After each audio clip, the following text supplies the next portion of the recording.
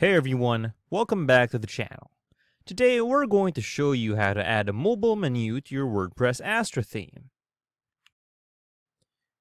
So we're here on our website's homepage. Obviously we're viewing this on a desktop, and this is our menu.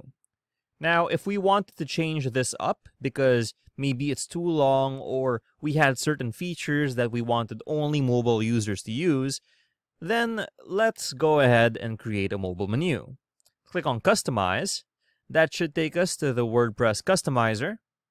And if we look down here on the left sidebar, we have Desktop, Tablet, and Mobile. Click on that. Right, here's our desktop site. Click on Mobile. And this is how it appears on a mobile site. Click on the hamburger icon here. It shows us exactly the same menu items as we have on our desktop one. So how do we configure that? So let me show you. It's really easy to do it. So let's head over to our dashboard and hover down onto Appearance on our left panel and click on Menus. That brings us to this menu page over here. Click on the Manage Locations tab, and we have 5 menus on this particular theme. So the primary menu is this. We can have a secondary menu, which we can configure on our header maker. Off-canvas menu is just another term for mobile menu, so keep that in mind. Logged in account menu is if users have logged into our site and we want to show them certain things, and our footer menu. Okay. By default, the off-canvas menu is set to the default menu, as you've seen earlier. So since we wanted to make a new one, let's click on Use New Menu. And let's name it Mobile Menu to keep things simple for ourselves. Remember, off-canvas menu is the same thing, just a different term. Click on that and click on Create Menu. Okay. Now that's created. I want to add the contact page, my account, cart, checkout. All right. And I'll click on add that. And I can add posts to the mobile menu. Let's say at an announcement or something, I can click that there. Categories and log out if we had that. All right. So just like a list, we can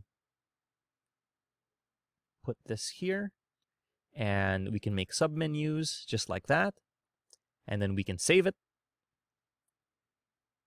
With that saved, let's click on Manage with Live Preview, and it takes us to the customizer again. Here we are. There's our main menu. Okay, and let's go on to our mobile preview. Here's the hamburger icon. Let's click on that. And there is our mobile menu, including our subcategories. Okay. And then from here, we can also customize how it looks.